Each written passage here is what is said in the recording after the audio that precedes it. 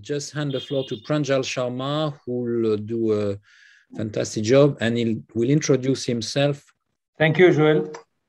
It's a pleasure to be here. And Joel, as you can see, my background includes the French flag's colors. I didn't dare mentioning.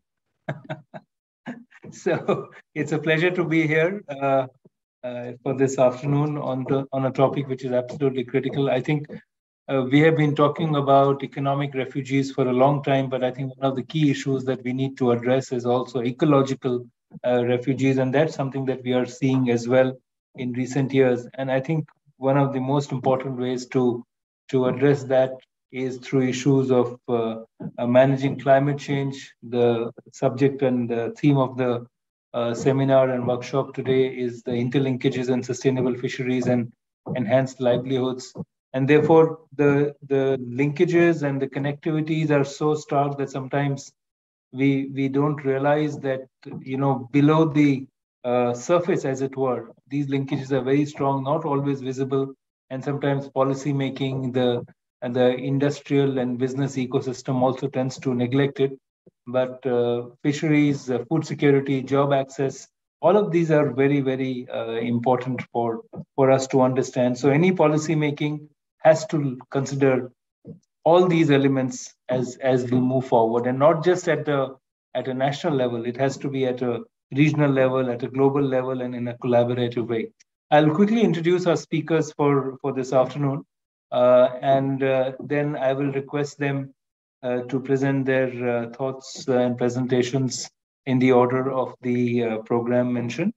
We will have Ms. Afifat Khan Amritika, Research Officer, Institute of Maritime Research and Development, BIMRAD; Ms. Runa Khan, Founder and Executive Director of Friendship NGO; Mohammad Abdul Wahab, World Fish Ecofish Team Leader, Bangladesh Wing; Dr. Feroz, Dean of the Fisheries and Marine Science Faculty, Ocean University of Sri Lanka; and there will be a presentation by Mr. Mahbubul Haq, Additional Director General, Department of Fisheries, and Dr.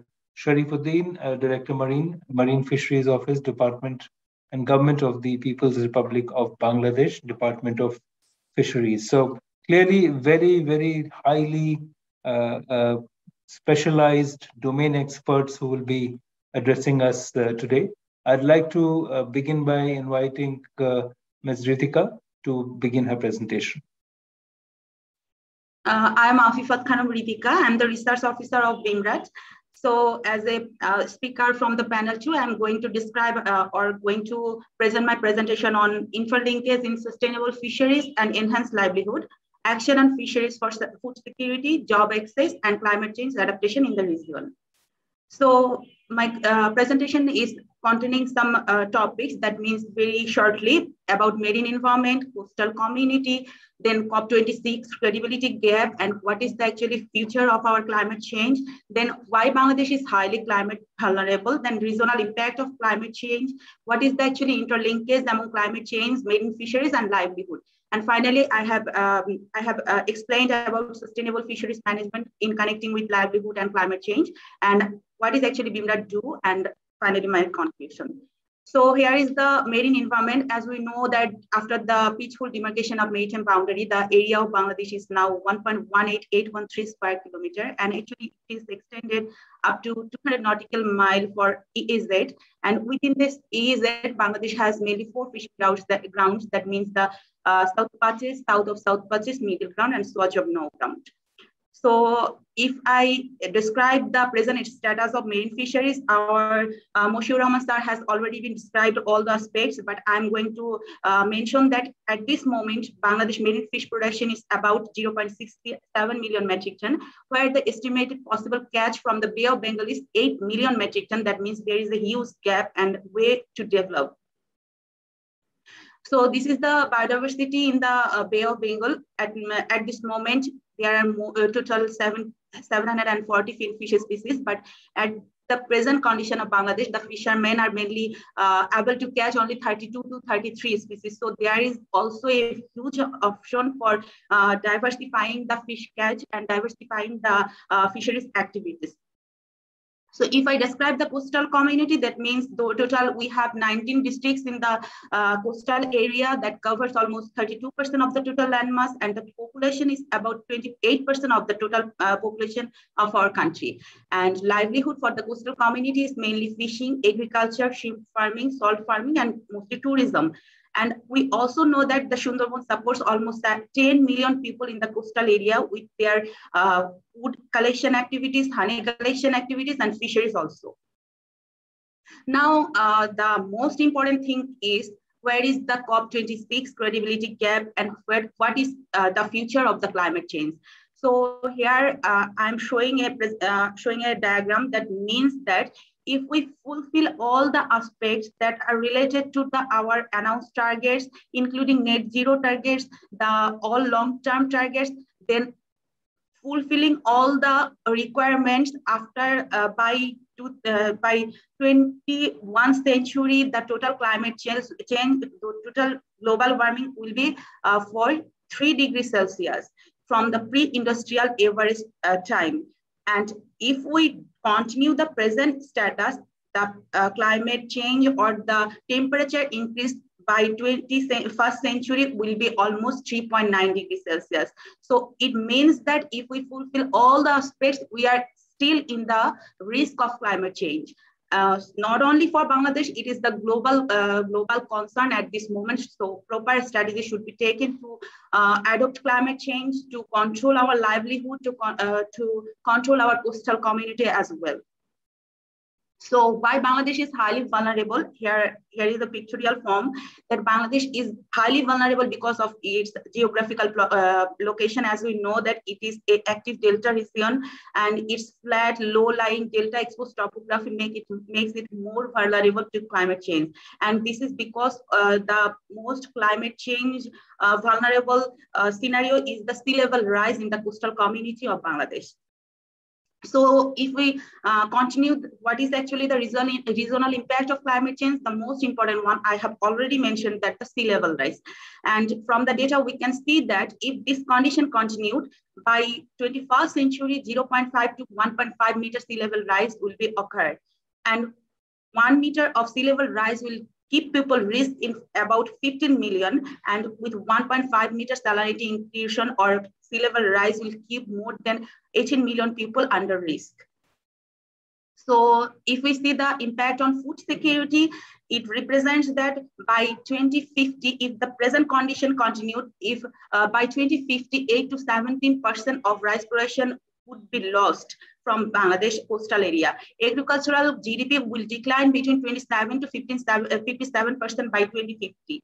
And salinity increase rate will be 0.74% per year up to 2050. And the it is expected that if the condition continued, 50 centimeter sea level rise by 2050 will keep more than 6% of the coastal agricultural land under threat due to climate change.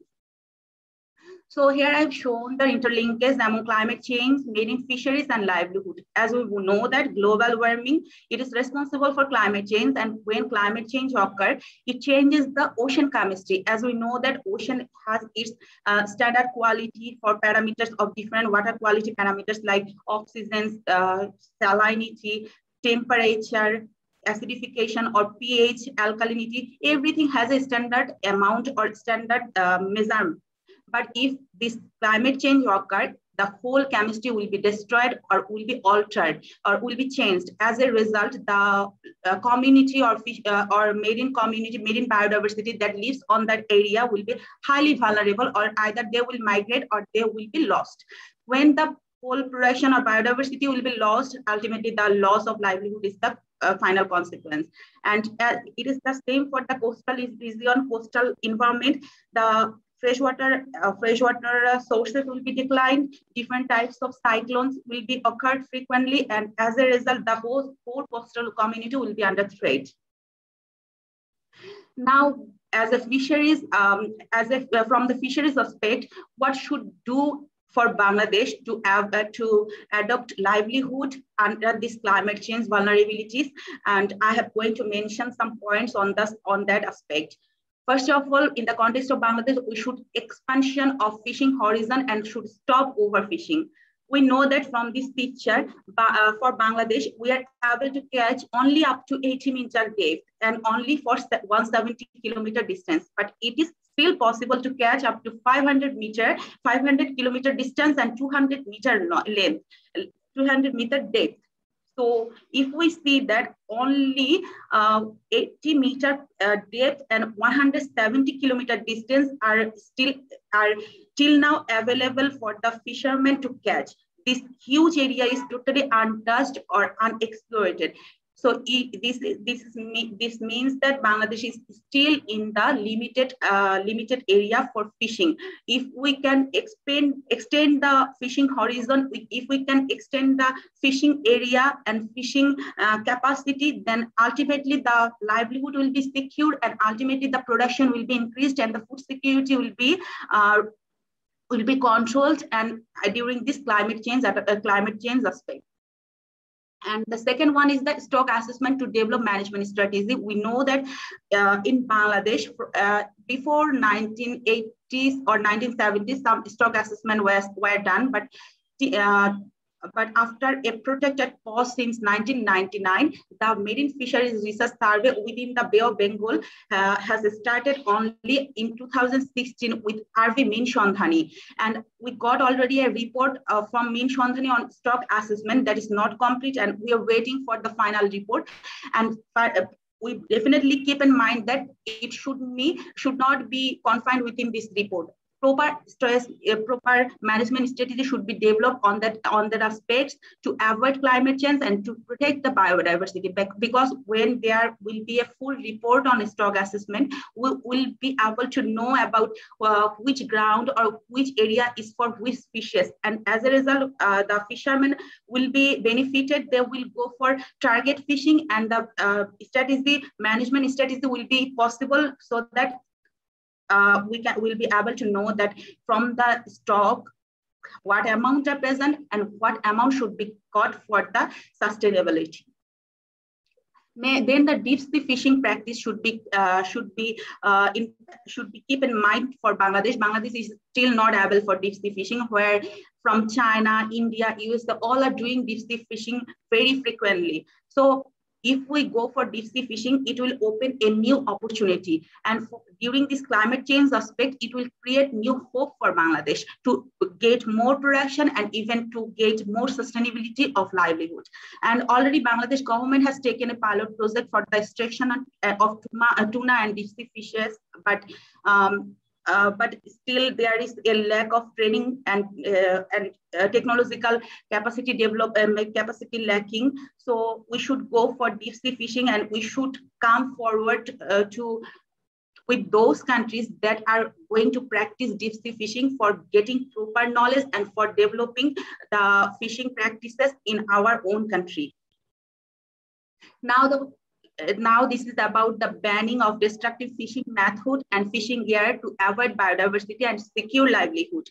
We know that only collection of one single shrimp peel destroy almost 37 peel of other species, 11 finfish larvae, 31 macrozooplankton. So only one shrimp collection from the nature is very destructive for the other different species. So it is a very harmful effect or harmful method to collect shrimp from the nature. So these types of activity should be avoided. And even in our country, trawlers are mostly operated in shallow water. As a result, the whole biodiversity and habitat they destroy. So these types of activities should be banned from the marine environment, and we have to protect it for sustainable fisheries. Now, the MSP planning is very important because for a good governance of the marine environment, MSP plays a very important role. When we go for MSP, it will protect the livelihood through securing multiple options for the resource collection in the coastal community and also for Bangladesh whole economy. Now, we can go for salt tolerance, freshwater fish culture, and mariculture practice also. As we know that some fishes are salt tolerant, like pangas, like tilapia, some eel fishes. So we can go for salt tolerant, freshwater salt tolerant fish culture in the coastal area, integrated with the crops that are also salt tolerant. And we can go for mariculture practice as well. nowadays the seaweed culture practice is going popular in Bangladesh, but we have to go for other species as well, so that we have to not depend on nature only for marine species. The IL fishing and piracy is the most important one. In 2019, Bangladesh Coast Guard arrested 500 Indian fishers and they seized 32 boats from the EEZ of Bangladesh. So this is very alarming when even it occurred in the 65 ban period on marine fisheries in Bangladesh. So this is very alarming. This is very harmful for the biodiversity and also harmful for the fishermen of the local or regional level. On the other side, there are total 51 incidents of piracy have been identified in 2020. That is almost double than 2019. So this is also alarming. This is also very vulnerable. This is also keep vulnerable our coastal community. And considering the climate change, this is also another threat for sustainable fisheries management. Then MPA declaration is also important. We know that according to SDG 14.5, by 2020, there should be 10% of the coastal community under reserve or preserve condition, counting the total area of a country. But at this moment, Bangladesh has only 4.7%, but there are some areas that are highly hotspots for marine fisheries. So we can go for further actions for the proper management. Now I'm going to describe about the BIMRAD action plan. Actually, what is BIMRAD and what is BIMRAD going? BIMRAD is now doing on this marine field. So BIMRAD is actually a Navy patronized organization. So from the very beginning, BIMRAD is very much aware of the marine environment and doing research on the marine environment, marine population, all over the marine aspects. So at this moment, the ongoing research is the traditional and non-traditional threats in the area of ocean. BIMRAD is doing research on that. BIMRAD is developing and guideline and strategy for the local level fishers, seagoing fishers, so that they can reduce the climate-induced loss and damage. BIMRAD is doing identifying the critical factors that are responsible for the stagnancy on marine fisheries, and also BIMRAD is doing on Rohingya issue.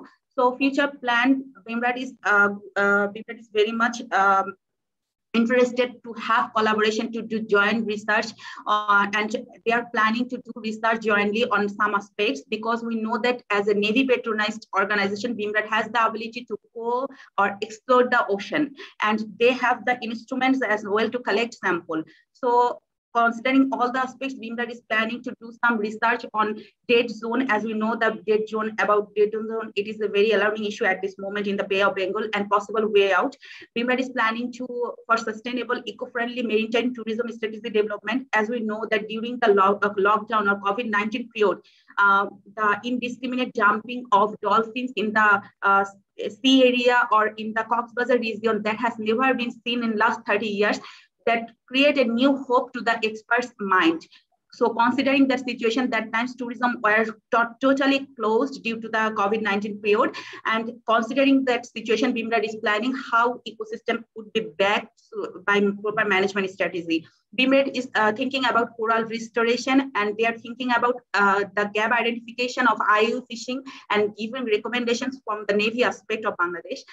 And they are planning to identify the need-based livelihood, because when we transfer fund, we fund it without assessing their need, without assessing their amount of money, how much they need actually. So these types of profile BIMRAD want to create. BIMRAD is planning for stock assessment and how they can, the feasibility test, so that the Saint Martin can be declared as MPA, so that the Saint Martin, as we know, it is a hotspot for marine biodiversity.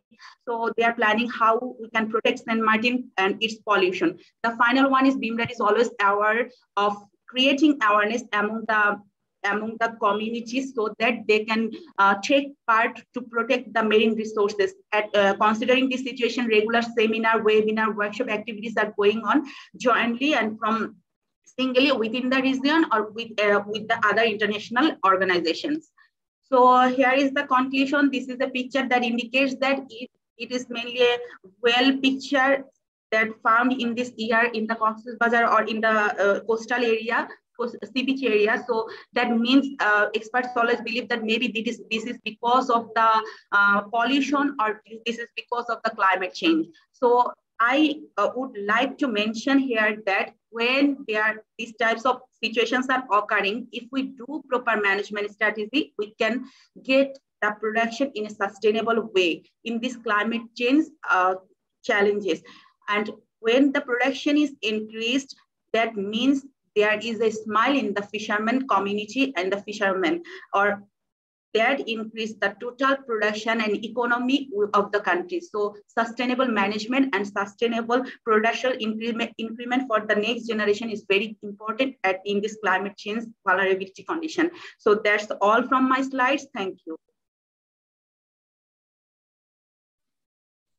Thank you, Ms. Radhika. That was very, very important. I think sustainable fisheries is critical. I think, thankfully, we are not learning the bad habits of the West of overfishing and using mechanized trawlers, which have resulted in a serious depletion of marine resources. And I think Asia and South Asia have to develop our own standards to ensure that while we improve the livelihoods and improve the productivity, we also make sure that there is enough for regeneration. Thank you so much. I'd now like to invite Runa Khan for her presentation. Runa, over to you. Yes, thank you very much, Panjal. So I don't have a presentation slide. I have a little video which I'll show in a little while. However, to introduce myself, so 20 years I've been working in the front line of climate change. I started my work in the shores of the Brahmaputra and the Ganges, the river islands, the shifting river islands there. And I don't have to describe Bangladesh to you. Most of you know that. It has already been mentioned very well by Mr. Rahman and then by our other panelists. It's a land of really of 1,000 rivers. And the rivers, for those of you who don't understand, just look at the city of Paris. The city of Paris can fit into the river on the width of the river Brahmaputra. So that is the width. And with sometimes rivers flowing at 10 to 12 knots. It's formed of silts, islands are being broken and made, and it is the same in the coastal belt area. So our ecosystem of the geography or the nature of the islands are quite different from many other regions, formed by the silt of the Himalayas. So here I've been working for 20 years, and we are a kind of a social purpose organization with 4 promises of saving lives, climate action, because that is the thread which runs through all our work, poverty alleviation and empowerment, which enables us to work directly with the communities, for the communities over 20 years now. 100% of our work has been with the climate migrants, the internally displaced persons. And today, more than 7 million people are directly accessing our services every year. So it is not an impact, it is the service delivery which we are giving for 7 million. We are working more or less all the areas in Bangladesh where there is water and there is migration, internal migration happening. No empowerment can happen if there is no poverty alleviation. And it is with this, a big component of working on these islands are working with the fishermen, the agricultural communities, and ensuring livelihoods for them. 70% of the fishermen that we have got are subsistence fishermen. And this is about 17 million people who are working in this area, out of which 1.4 million are women, some way or the other linked to fishing and the fishing industries. And the belts, not only of the Bay of Bengal, but the distributaries of the rivers, I would count it as one, because it is not so different, because it is a delta plain, and which falls onto the coastal plains. So the marine and the contact of the human communities are linked with the marine communities right from where the Brahmaputra is entering into Bangladesh, or the Ganges or the Meghna enters into Bangladesh. right onto the coastal area. This is why I take it as a whole. Difficulties are not the same in the coastal belt and in the chores of either for the fishermen or for the communities who are trying to make a livelihood. So in 2007, when I started working in the coastal belt, the most amazing thing for me was that these fishermen communities couldn't find fish. They really could not find fish. And this happened, not only was it for the fishing seasons, but even out of season. And they were kept in a hostile environment of being caught by the middlemen. Now, I am not saying middlemen are bad. That is a kind of advocacy which people does. I am not doing that. Middlemen also provide a lot of good to the fishing communities. It's not that they are all bad, but they are held in a kind of a system by which they cannot get out of. For example, grandchildren are repaying the loans of the grandfather. And these are hundreds and thousands of communities. We started working with we have today about 41,000 fishermen and communities that we are working with in the coastal belt. And we needed to find a system which would take them out so that they would have independence of working and therefore livelihood. So what did we do? Very interesting things came out, One was, for example, as I said, they were totally caught. They couldn't get out. You were allowed to repay the loans in a season where you couldn't catch fish. So of course they couldn't get out of the loans. And these were little things. They would have to go to the fishing areas, to the sea, spend their oil, gas, come back without fish. But every day they had to go out, be it storm or rain. And we decided that we would change the modality of the way that these communities worked. We actually, I wanted to just show you, to bring you that we are trying to work with the ecosystems, the marine systems. But we are really working with the IDPs and the communities around these areas. And we are, after all, facing this climate crisis, speaking about this climate crisis, all this, it is for the people and the environment, of course, and for life on this planet. So life is very important to sustain, and I wanted to bring a picture of those life in front of your eyes. Who are the victims? Who are the ones for whom all our global pictures and global statistics should be accountable to. This is why I needed to bring this platform here and their voices to you. So we started, of course, as I said, that the poor need everything and you need a platform on which to start.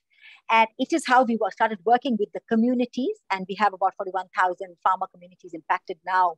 Not farmer communities, fishermen who are now today part of our system. So what we do? We first took them out of, we provided what we called a liberation loan. So they could repay back the middlemen, and then we gave them capital financing so that they could have a boat, and they could have their nets repaired, etc., and then an operational loan. So some of it, of course, was quite different modality from the microfinance modalities which were in existence in that area. And with that today, we find that a change has come within the fishermen community. Because after all, it is these artisanal fishermen, I would say, they are not the ones who are harming the fish and the life and the ecosystem. It is these big trawler boats which are there for companies which are causing the harm. So I go into a micro level and I reinforce that it is not these fishermen who, with their one net, trying to catch some fish, even if it is off season, vis-a-vis the big trawler boats, which I hope people will take into account, which are coming into our waters all the time, even from the country and out of the country. Secondly, this is not enough. Alternative livelihoods need to be given to them, which means from saline crops to ensuring that people can cultivate land and have some kind of an income when they cannot go out into the sea during the times when there is the fishing season is not there. So we shouldn't just say stop fishing. We need to ensure that they have an alternative livelihood. And mangroves, we are speaking continuously. AFD is doing so much work, for protection and, ensuring that infrastructure is being built. Here we do have very simple infrastructure but very needed infrastructure of the mangroves, which protect our embankments. How much do we do to protect these? How much are we doing to protect these infrastructures? We need mangroves. And Friendship started we are the biggest private sector mangrove reforestation project in Bangladesh today. And we work with the communities. This is not a country which is like the Amazon basin or other countries where you don't have a population. We are a country 1/4 the size of France with double the population, with 52% underwater most of the time. The density of population and the need and scramble for land is immense. And this is the reason why even when we are doing reforestation or the blue mangrove, as we call it, it is extremely important to work with the community. Now, whilst in doing this, we need to understand the impact of the mangrove. This has been spoken. Of course, today, we have understood the importance of mangrove. But importance of mangrove to that one individual for whom it's life and death. How does that happen? So mangrove reduces when the waves come in. 66% of the wavelengths are reduced. It can take out 4 to 8 times more carbon from the atmosphere. Why are we not investing more into this? The embankment erosions, we spend so much money with the embankment and repairs. This prevents. Water purification is done. There is a storage of carbon, of course, of about 1.08 million, kgs per hectare. And we are ignoring that. We are not doing enough for that. Millions of marine life can grow in this. 75%, of the tropical fish, which is available in our areas, are all linked to the mangroves. And this is why the afforestation of the mangroves is compulsory. We need to do this for the protection of lives and livelihood. And thus we launched our Blue Mangrove Fund, where individuals, from all over the world can come in and they can pay for 1 hectare for their carbon compensations. For AFD, I would really deeply recommend that they step back and look a little bit into their bilateral scopes of funding, because it's extremely important to work with the government. It's also extremely important to identify projects which are directly going to the people and work with the government for those projects. A solar village, for example, AFD is working with electricity. But what about these hundreds and hundreds of chore where you put up a pole and it's in the water the next day? You need solar villages. We created the first solar village in these islands, which can be removed, and whole communities have developed from market to an ecosystem of financial platform from which they can quite easily take off. So even in these islands, electricity is very important, but you cannot always have the main grid. So we need to look into this a bit more deeply. And loans for development, when organizations like AFD are giving loans for development is not only financial returns that we get. It's those millions of people who are getting returns in terms of having that platform from which they can take off economically. So perhaps to rethink a bit on the strategy of the loans would be a request. And of course, ourselves, we are very happy. We have got an organization in France. We can work with them, but the ecosystem of the blue ecosystem cannot just come in one day, because along the Bay of Bengal, the blue ecosystem is so connected to the human ecosystem. And we cannot just work on the blue without working on the human ecosystem. And I would like to bring that to the platform. I hope BIMSTEC would also look at that, and AFD would also look at that. Thank you. Thank you so much. Again, very inspirational work which you've been doing for decades and working at the ground, at the edge of the people who are living for just subsistence is not easy, one can imagine, but this has to be done. I like the point you made about IDPs, because if you look at IDP, people outside the country think about it as a national problem, but IDPs can become a global problem as well.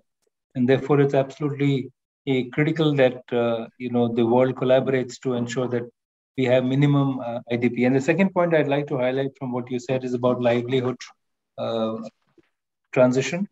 There is no doubt that in South Asia, not just in Bangladesh, I would say that we have to skill people for transiting to new ways of earning a livelihood. Not jobs necessarily, but earning a livelihood, which includes skilling. Yes, perhaps marine-based processing units, perhaps agri-based processing units, where you do a lot of value addition. So I think if those can be done in a structured way at a rapid scale, I think it'll be critical. Thank you so much for your also for your idea and suggestion to AFD. I'm sure the AFD team would be very grateful for those ideas and collaborate with you further. Thank you so much for that. I'll now move on to our next speaker, and also request everybody to please stick to your time so that we can all end in time and keep to the discipline, so that we have a more interesting evening for the rest of the day. After all, it's Friday evening. Dr. Fairoz, please begin. Yeah. Thank you very much for your invitation, Dr. Poet and Dr. Sharma and organizers. So I would like to give a small introduction about our institute. I'm from the Faculty of Fisheries and Ocean Sciences, Ocean University of Sri Lanka. So we are primarily worker on training, producing manpower for fisheries and ocean sciences and allied fields. Once I got this title, actually, I thought what I would speak. So because it's more social relevant. However, there will be no social because this fisheries is more related to science and the nature. So I just wanted to change the latter part called marine ecosystem-based management. So it involves human, food security, livelihood, poverty elevation, whatever. So just wanted to come back to the ocean ecosystems and why fisheries is important. So I classify that food. So we get the food or the biomass comes out of the ocean. And instead of food or fisheries, there are a lot of other ecosystem services undervalued at the moment, but enormous. So fisheries, if you think, what is sustainable? Sustainable fisheries. Sustainable fishing is involved, like we have to save something to ocean, not take everything. But nowadays, the situations become worse because we need to conserve and we need to manage, protect from the people, the oceans and its biodiversity. So for the future, so that is addressing the management need and how we should do fishing. There is no problem that we can use oceans for sustainability or sustainable or subsistent level fisheries for local communities or artisanal type. But if we go into commercial scale using the wild capturing, it becomes a lot of problem. So these are some of my observations just to make you think. I would believe that pictures can talk 1,000 words than just explanation. So Elasmo brand fisheries is one. So what is we need to highlight here? We need good management, fisheries related management. What the effective management requires, we need to clearly have the definitions or the goals related to it with a multidisciplinary approach, integrating several factors. Right. So the effective management, I was talking about the clear definitions and goals. And then we have to come to the user groups. It's, of course, this is human involvement, the human face. So the user groups, we have to get very much strategic and strategies and use practical tools. It's not tools, but practical tools to implement and enforcement. So these practices and tools, once they applied, they need to exchange with the information, feedbacks, and its loops to allow assessment of its success and failure. So that is where we remain to the literature or passing the experiences. So this is the core of management to rescue or the better sustainability of the fisheries industry. So there are a lot of environmental changes we call one aspect of global warming. It's because of these incidents, marine ecosystems are changing. So there are a lot of other responses, biophysical feedbacks as natural interactions. And also human activities are triggering, coupling with that directly to deterioration of degradation of this system. So that is actually depleting the resources what we have. So therefore, we have to think about ecosystem-based management for oceans. The goal is to maintain the ecosystem in a very healthy and a productive, resilient and its condition. And this will provide continuously services, goods and services to the mankind. So in that aspect, we have to have these key interactions identified and the dynamics and complex factors affecting to ecosystems in a large scale or long term or shorter scales. For example, in the we call micro or macro scales, and also identify the disturbances. So this is very much important. For example, that we had this catastrophic events such as tsunamis that we had affected. We talk about the Bay of Bengal. This region suffered from the tsunami. That is a very much dangerous impact. So the ecosystem saved many parts, but where the degradation occurred had impacted. This is what we have evidence. It adversely affected the human lives, the society, economic loss. So therefore, the nature will come back. So therefore, we have to have the understanding. So the theme of this discussion is related mostly with the fisheries. So just wanted to focus on the health and the climate change and the fisheries, the livelihood, food security, all that aspect. I think the resource is the most important place where we focus on natural systems. So nowadays, this fishing is becoming a catastrophic level because of the overfishing.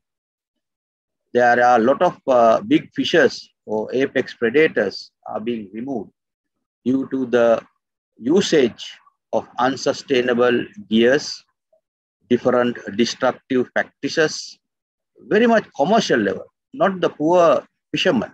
That is what I am suggesting, just to think about, to go to the scale, what scale we have to focus. There are identification about this phenomena we call as food lower trophic levels are dominating because they're fishing down the food web. This is one of the processes that we call.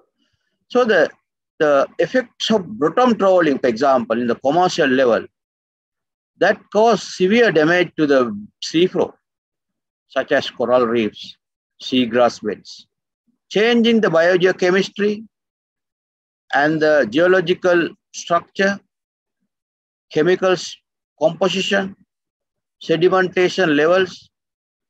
This all matters to create the different ecological processes such as top-down, bottom-up processes. These are very much in general. What I would like to highlight in here, just to focus on the sustainability, how the sustainability would come. So we have to minimize the pressure onto the natural habitats. So one of the aspects, since I am a marine biologist working on coral reefs for many years, just wanted to show you one thing, that now the coral reefs are turning the other side to say that these reefs are algae reefs, that because the microalgae is taking the space which is available to reefs. So the coral cover is declining over the years. These are the results of a global report published recently. So the degradation is higher than the recovery because of this fishing and other activities taking part in the coastal and in the open ocean in a higher level. So that is one of the facts that I want to highlight. Think about moving to different alternative to get the food security focused and create more sustainability, allow the natural system to recover or maintain as it is, giving them minimum pressure as much as possible. So one example that I wanted to highlight throughout my research. So we have studied healthy systems, particularly coral reefs, where the coral reefs are overfished. The situation becomes very much worse because of this overfishing situation can remove the herbivorous population, let the algae grow faster than corals. And corals were also switched to degrade because of opportunistic diseases due to the bacteria or microbial activity due to different compositional chemical changes in the water chemistry. And the eutrophication, various runoffs can also create such situations. So that all synergistically, or we call combine multiple stresses, that level, they were impacted to represent the present situation. So that is why I am highlighting here, just to maintain the fisheries, at least to go this component as the natural way with some sound management.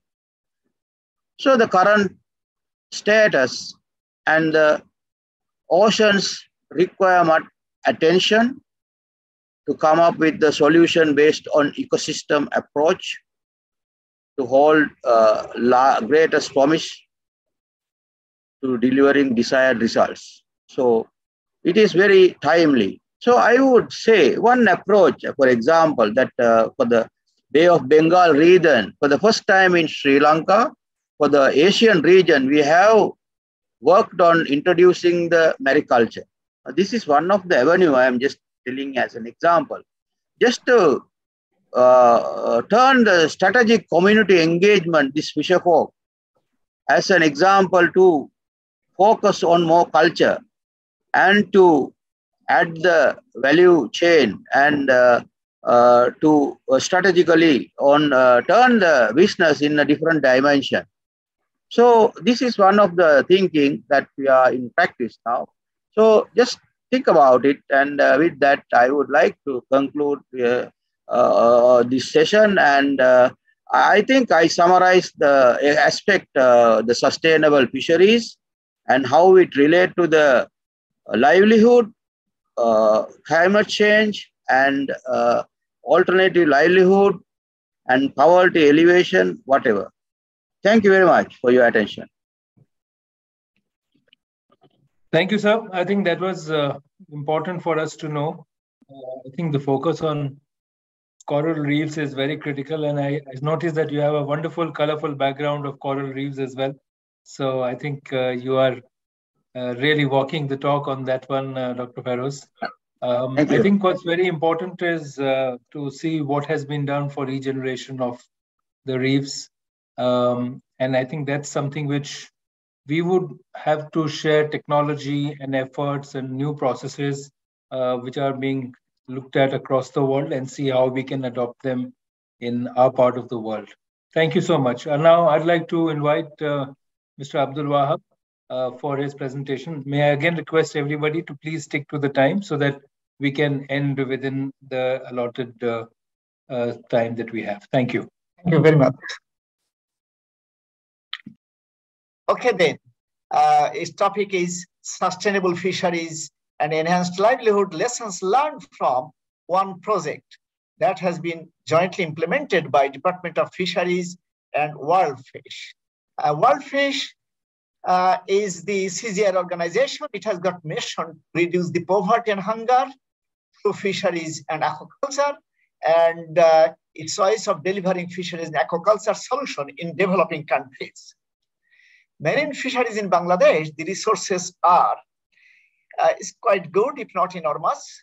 We have got total marine area 118,000 square kilometers, and our economic zone is 200, and we have got coastline of 710. This is the major species as mentioned, but important thing I like to draw your attention, the 60,000 boats, in fact, harvest the 84% of the fish from the Bay of Bengal, and having a big trawlers, we only get 16%.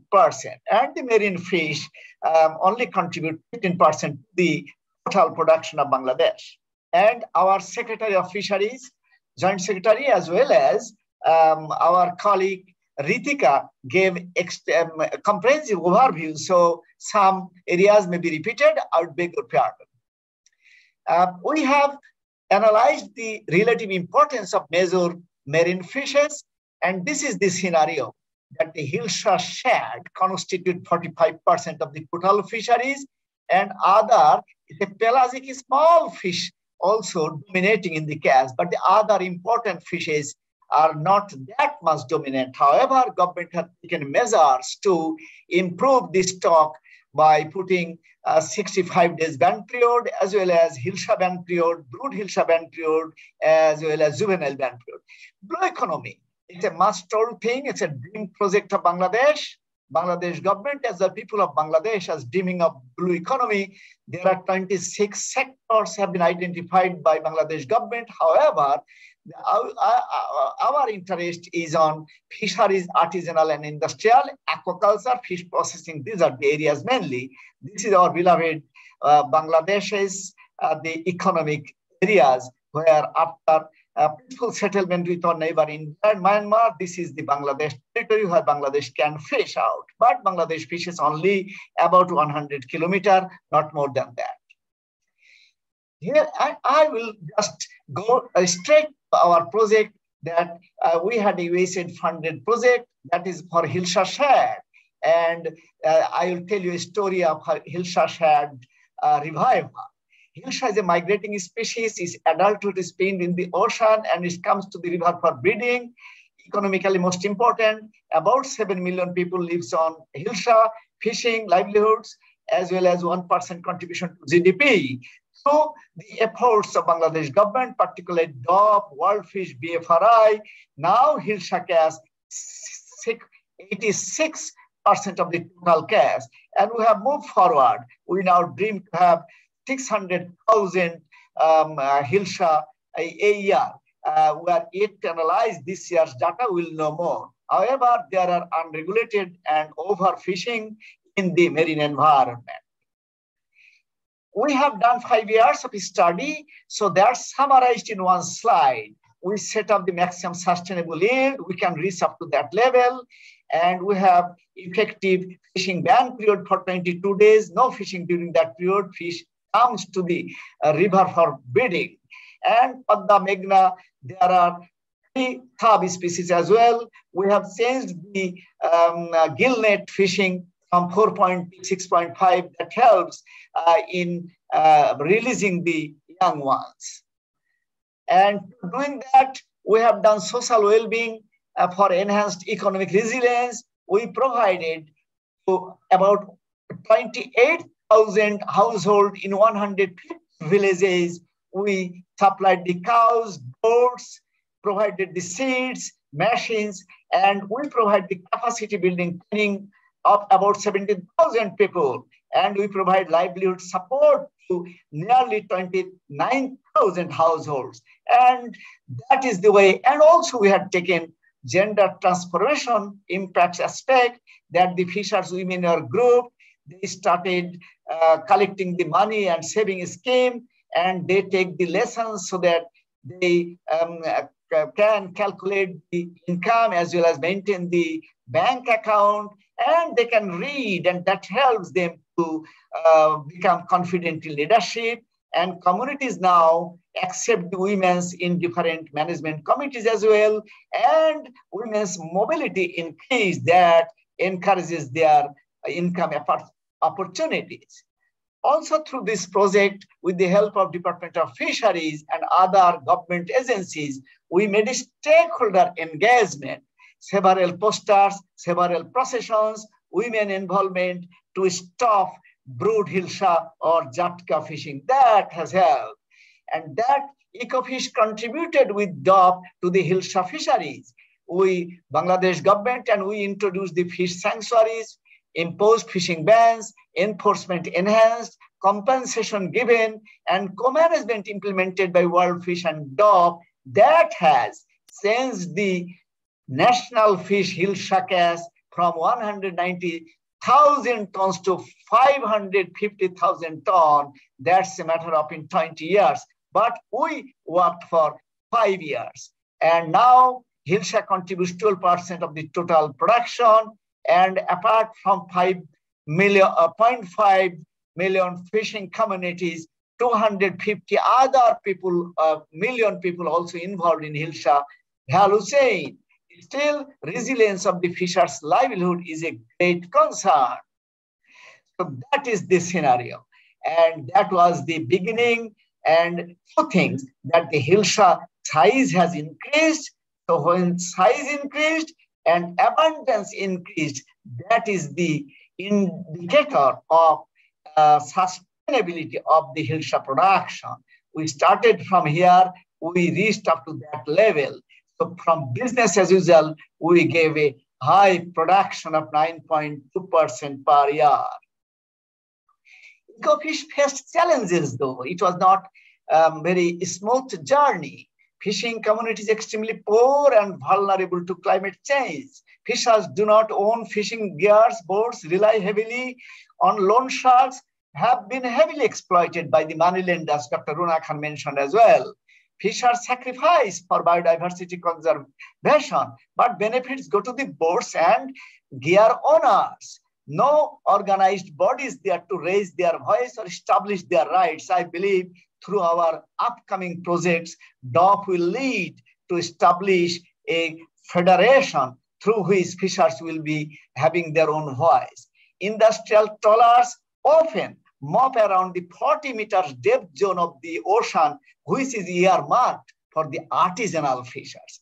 IU fishing is common, as our Ritika mentioned that one, how much it takes place in Bay of Bengal. We have taken care of the IUU, started though, so we assessed the IUU status by the artisanal fishes and trained boat escapers Mazi for responsible fishing and biodiversity conservation. We are providing them life jacket and also the medical kit to get saved during the crisis. We have introduced community fish guard. They are taking care of the illegal fishing and juvenile fishing along the ocean.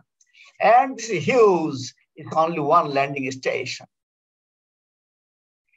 We, as I think our chair mentioned regarding the use of the fishes for developing the products. So pelagic fishes, which are otherwise used for livestock, feed, and often thrown out, we have encouraged the fishers to bring that along and give it to the women. We are purchasing it and giving it to the women, and they are now drying it, making fish powder, and even during the 65 fishing ban crisis period, they have been given to those people as well so that they can feed their family.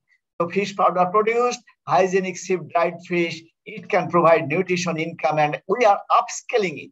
So far, 1,000 fishermen, women are engaged in this dry fish and fish powder processing. As part of blue economy, that's the part of blue economy I mentioned, and that part of blue economy I mentioned in BE, seaweeds farming has been introduced in Bangladesh. And over the last 2 years, several technologies we have tried, but now the best one is the man sitting there. That is floating method. That has given very good production this year. This year's slide is not there, it's an older slide. However, this is in the Cox's Bazar where the refugees are taking place, 1 million refugees in that region. It is being cultured and successfully cultured, but constrained what to do. Majority people do not eat, do not use. So we need diversified production from these. Yeah. So in France, I believe there is a biomark company who are producing different elements. I think our breast tank can think of utilizing our seaweed, huge seaweed production for productive purposes, export or domestic market.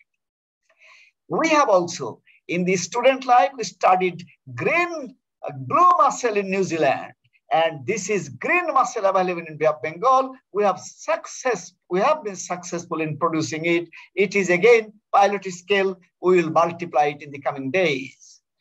And I would like to bring one. There was a climate change issues we had discussed. One slide only I said that around one of the island, an engineer, an environment engineer, made this structure and allowed the oyster to settle in.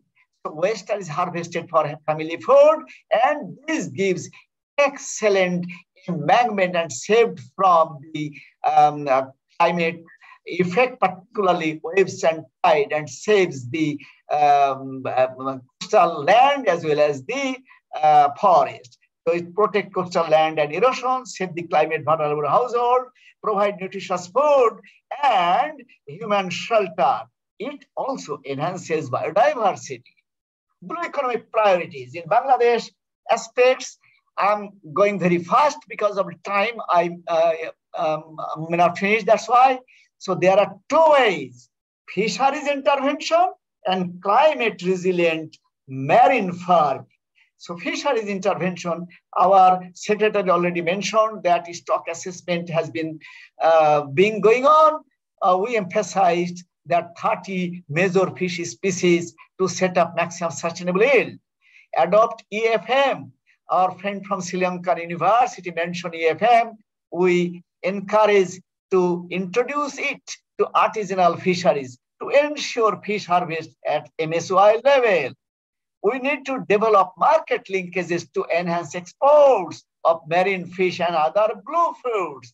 I believe AFD and breast tank can make a breeze in this areas.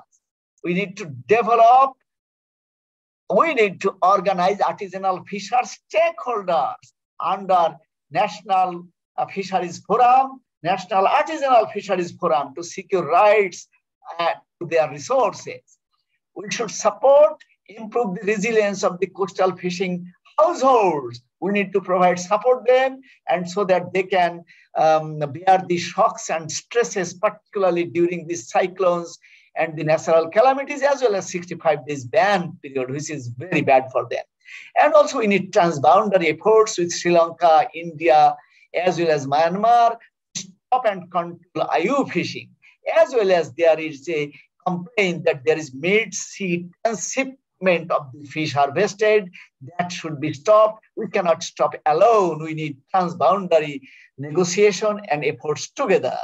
Regarding the climate resilient marine farming, our suggestion community-led fishers from fishing, they are now culturing the seaweed, and we need diversification of the products. Farming of pallas, green mussel, oyster, pearl farming, bivalve snails, farming of finfish. Our secretary also mentioned sea bass, sea pomfret, silver pomfret, grouper, mullet in cages and coastal ponds. We have kept 200,000 hectares of coastal lands for shrimp and crab farming, but the production is not that much. We need to introduce improved methodology and also sustainable, so that can help Bangladesh back in its economy, nutrition, and employment generation. Last slide. In the Blue Economy Action Research, I was a professor of university, always think for research. So I believe we need to introduce some research in the program, research in development or research for development. That is environmental and climate change impacts, ocean acidification, and changes in biotic composition assessed. Biological productivity and fisheries. We need to do the stock assessment of major fish and shrimp made. It is in the process. We need to speed up, scale up, and improve this system. We need to improve our facility as well. Our Minshandan is doing well, but we need better vessel and better trained personnel as well. Regarding the artisanal fishes, fishers' well-being and resilience should be considered.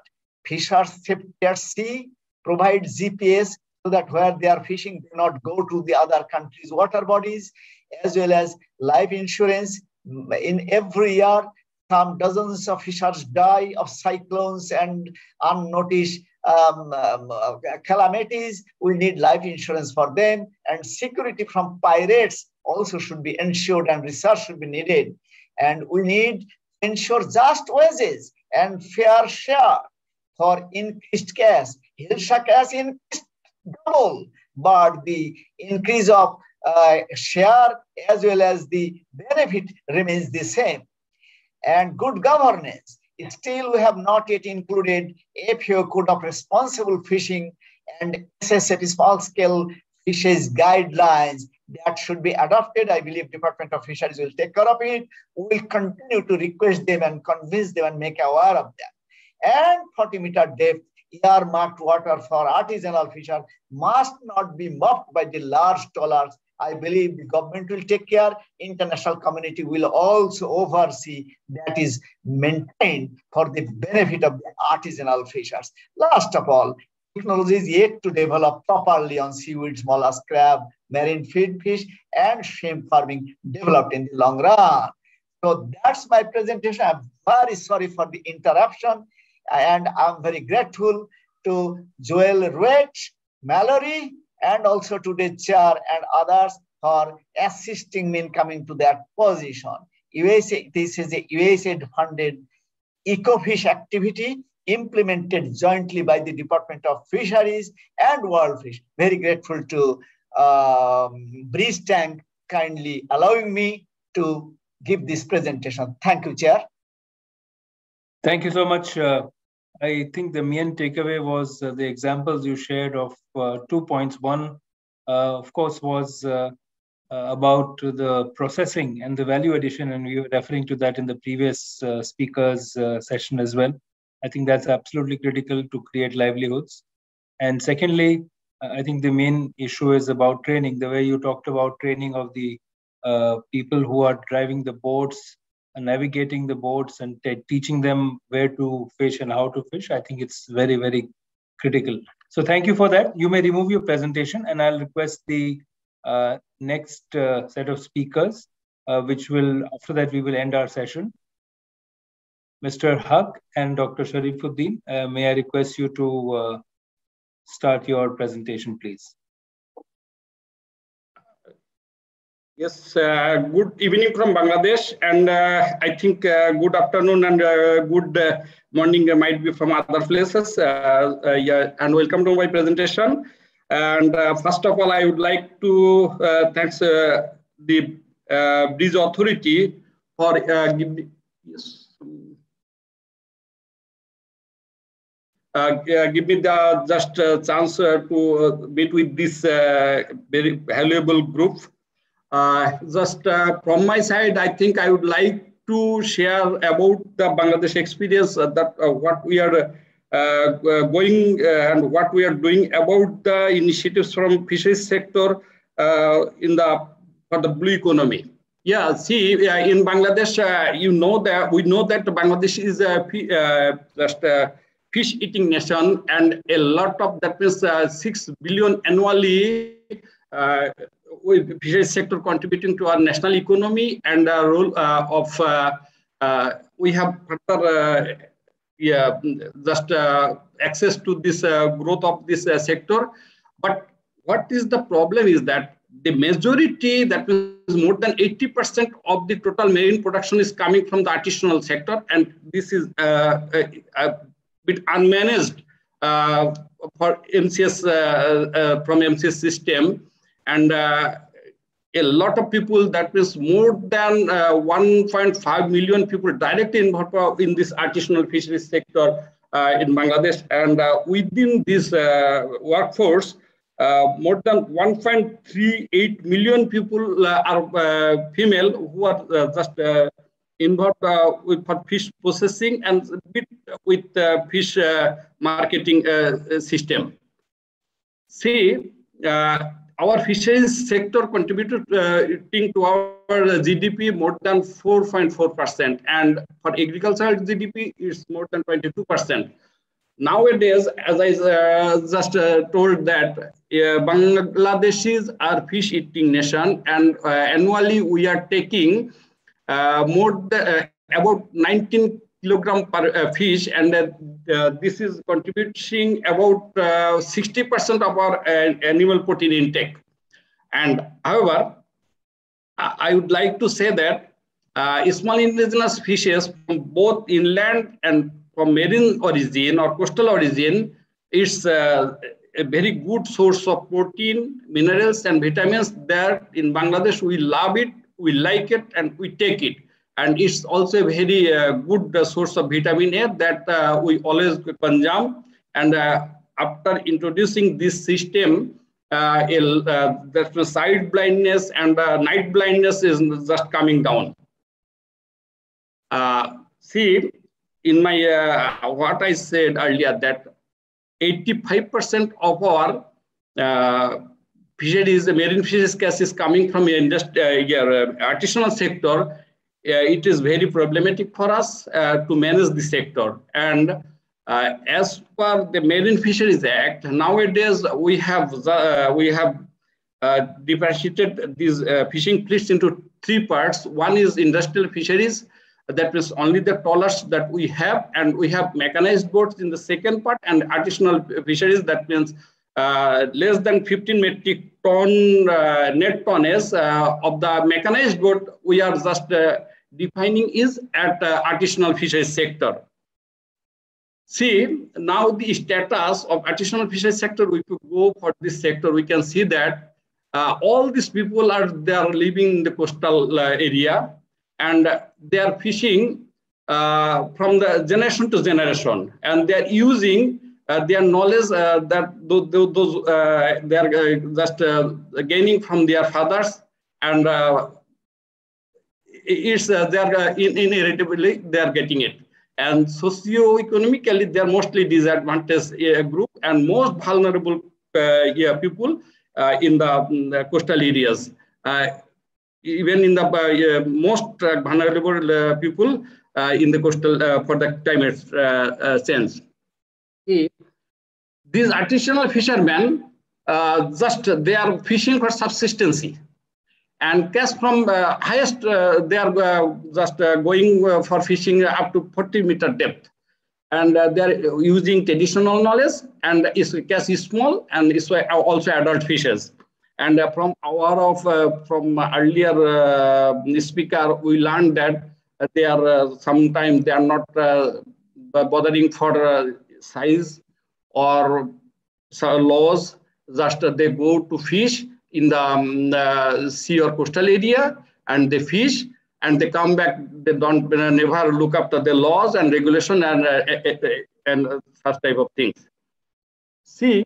But the problem is that what we are facing to manage these fisheries is that the fisheries sector and fisheries resources in Bangladesh is multi-gear and multi-species in nature. To manage such type of multi-gear, multi-species fisheries is difficult. It's not like single fisheries in other developed countries. It's very difficult to manage because in one year we can harvest different types of fishes, and different types of year harvest single fishes. It's to manage this. It is very difficult. What I have seen from my practical point of view, and many of my friends, I think, do agree with this system, with this knowledge. See. This fisheries sector, from many of our earlier speakers told about the vulnerability of the climate change on the fisheries. Yes, it's very critical for us. If sea level rise, then reduction of freshwater availability by salinity, it will be a great problem for us. And then it will create cyclone frequency, water salinity. If comes now, it is in 0 to 20 ppt. It goes up than 20, then it will create problem, and it will just degrade our total ecosystem. Freshwater fish production will be come down. And Sundarban, you know that it's mangrove forest, and if 1 meter sea level, then our Sundarban will be disappeared. And if sea surface temperature increases, then some of our valuable fishes will migrate to the other place. See, for the development of this fisheries sector, government of Bangladesh initiated many of the development projects in different times. Now, at present, almost we have 4 development projects to develop in the marine sector. One is Sustainable Coastal and Marine Fisheries Project. It is a mega project. Hilsha Development and Management Project.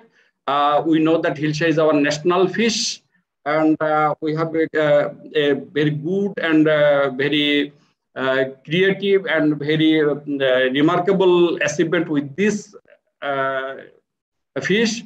And we are also just executing some pilot project, one pilot project on tuna and similar pelagic fish in deep sea.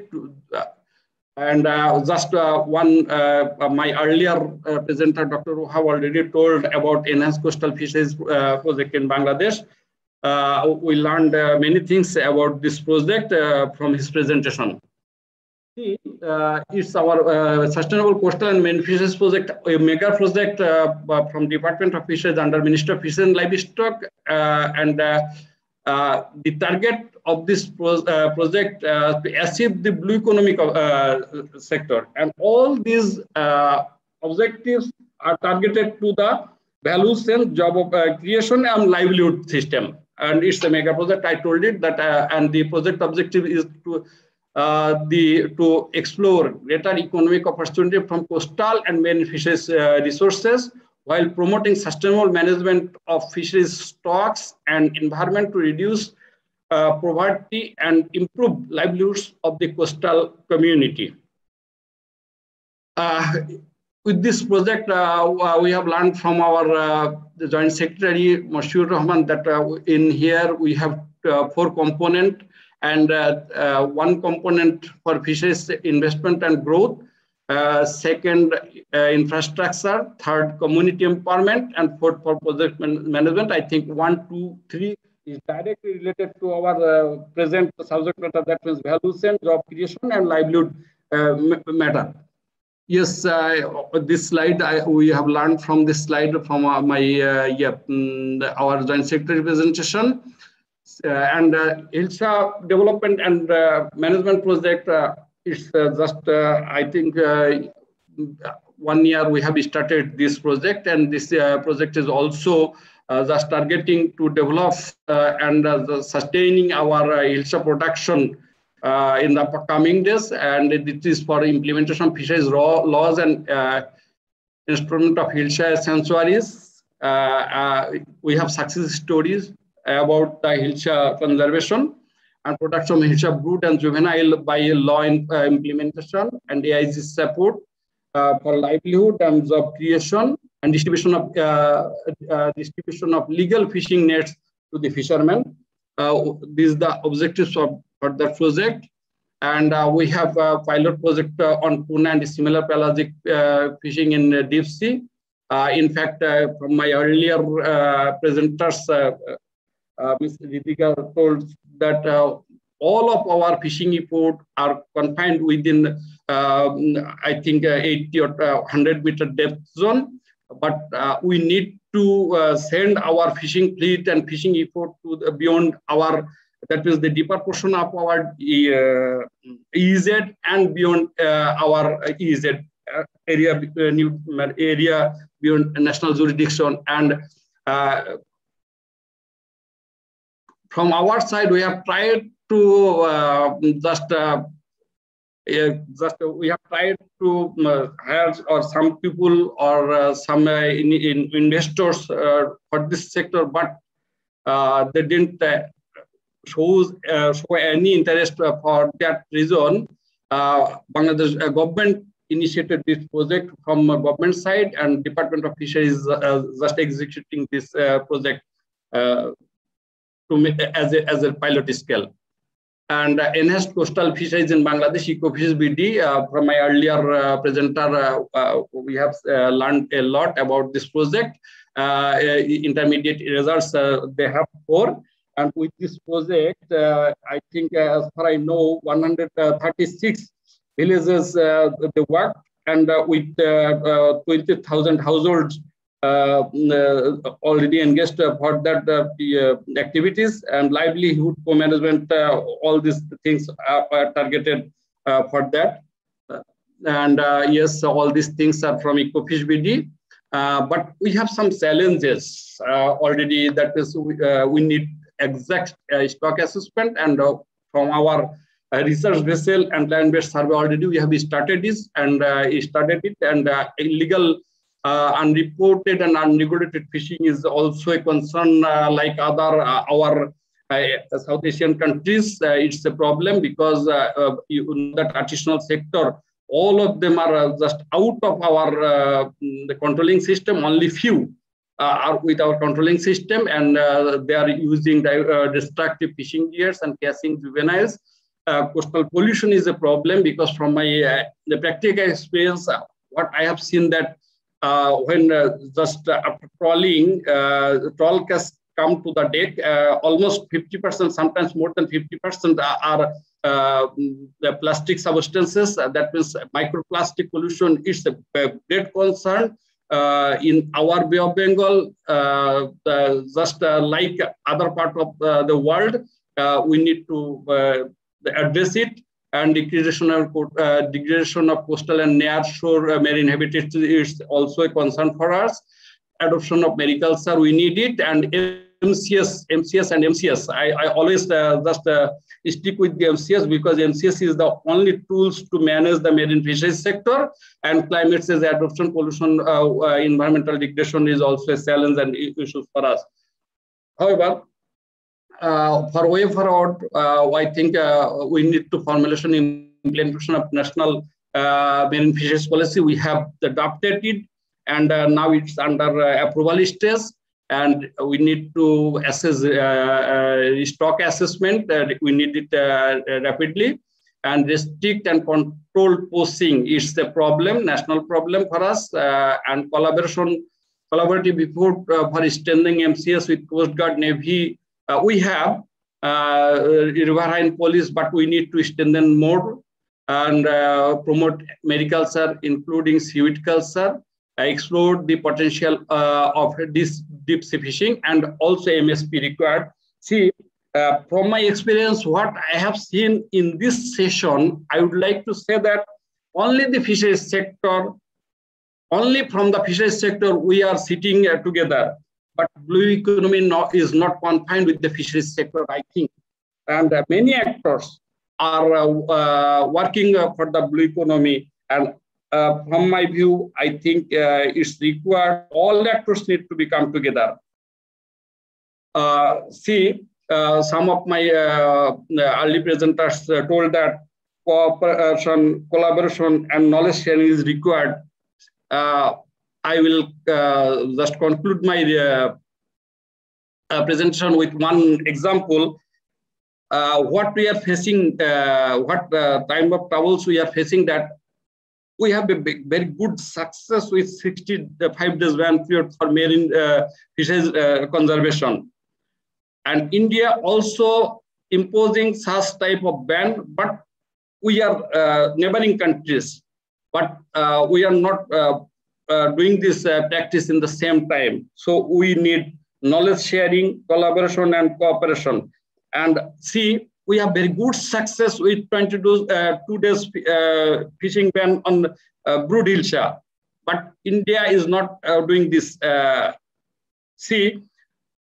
But hilsa is also joint, that means joint sharing stock. It is also migrating from India EZ and Bangladesh EZ and Myanmar EZ.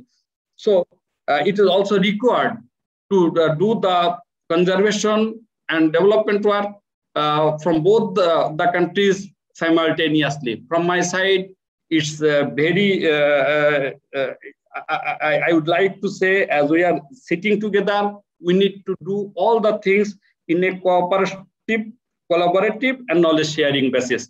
Thank you all. Thank you very much. I think you summarized it very well in terms of collaboration and cooperation. And I think you also used another phrase, which is a policing, because of which many speakers have referred to. You know, if mechanized trawlers are coming to Bay of Bengal in our area, I think we have to make sure that such kind of encroachment is not allowed at all. But I think with this, I'd like to thank all of you for your presentation. We have gone through a lot of deep issues through your experience and your expertise. I hope that this will lead to a very studied and a very important way ahead, which Bridge Tank and AFD can take forward. Thank you so much. I'll hand it over back to Dr. Roy. Thank you, Pranjal. Let me again recall everyone that Pranjal is a noted economist, commentator. He has had a long experience with Bloomberg, with Business World in India, and with the World Economic Forum.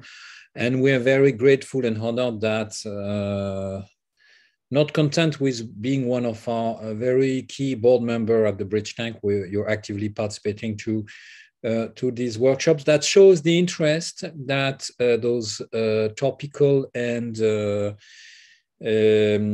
technical subjects have today, as we've understood that broad solutions have to go through the nitty-gritties of technology, of human systems, ecosystems, and integration. We've had, and I thank all the participants throughout the two sessions and the audience, which has been numerous and patient. We've heard many proposals, many suggestions. As I said, it's the first of a series. It's the beginning of a process. We've taken minute and careful notes on these suggestions. We'll work on them, revert back to everyone. And so will the AFD, I'm sure. Jackie Amproof from the AFD, I don't know if you want to have a final word. or if I've spoken in the name of the AFD correctly, but the final word is to you, I think, Jackie. Yes, thank you, Joel. Thank you very much. And thank you to all the panelists. I don't want to add too much, but yes, this first webinar of a series of 3 already gave us a lot to think about. And we also have taken careful notes. All the suggestions are well taken. Again, the purpose of that discussion with experts of the sector in the Bay of Bengal is really to help us to think of how we can develop our activity in that sector, which is really new for us in South Asia. We have a lot of experience in Southeast Asia, but not so much in South Asia. And all the recommendations, suggestions are very useful for us to feed our discussion with the government, because as you know, we work mainly with the government because we are a bank and we need a borrower, obviously. And usually the government is a borrower, even though we do sometimes non-sovereign loan. But it's, hello, am I still connected? Yes, yes. Ah, sorry. Wow. Yeah, thought I was disconnected. Sorry. Yeah, so it's very useful for us to have our policy dialogue with the government, and we also expect a lot from the 2 other webinars, which will be very much complementary to what we have discussed today. And thank you again to all the panelists. Thank you to you, Joel, for the organization, to all the team, and to Pranjal also for moderating the second session. And we look forward to participating to the second webinar, which I understand will be scheduled in January, and the 3rd in February. You might want to reconfirm this schedule or timeline. You said it all. Thank you, and thank you.